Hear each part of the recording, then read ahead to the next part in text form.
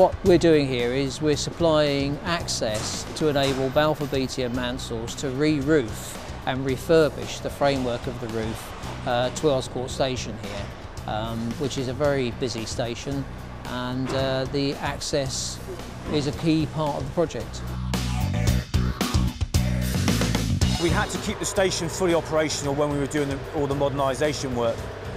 To do that, we got SGB to design and build a protection deck above the platform areas and the ticket hall.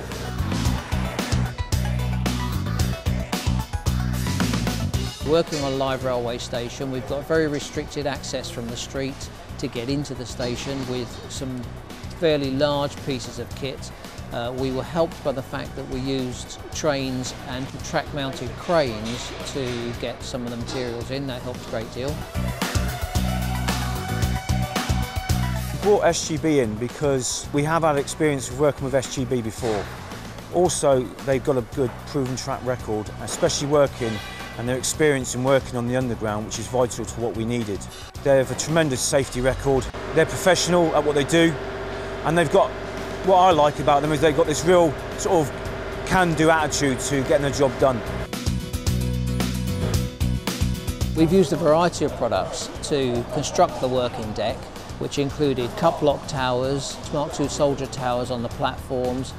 We've used our cover span 750 beams to form the support for the deck, and then a cup-lock bird cage on top of that to give access into the roof space. Our biggest challenge was getting our material in and out. You can see yourself, it's an open station, passengers and people in and out. So all our material had to come in during nights. We spent over a year planning it, designing it, working out how we were going to give them access to do the roof. That included working out what we were going to do on the platforms, what structures we were going to build, and what loadings we could apply to the platforms. And that really benefited us a great deal because it meant that when we started work on site over a year after that date, we were absolutely ready to go.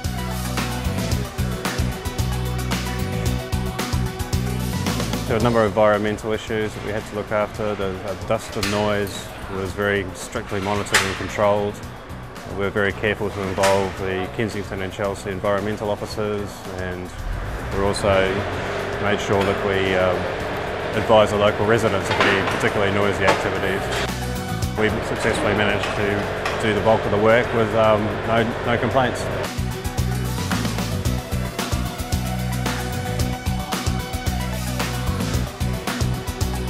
I think the project was largely seen as a success. I think due to the careful planning and careful involvement of stakeholder management and making sure that all the key people that needed to be involved were involved throughout. Various other departments with the Metronet and tube lines, which all had to be brought together, working together to get this delivered on time and to budget. Very pleased actually, we've had a great site and it's impressive to see it all come back into place and being reinstated with all the new lighting levels, and yeah, so really pleased that it's worked well.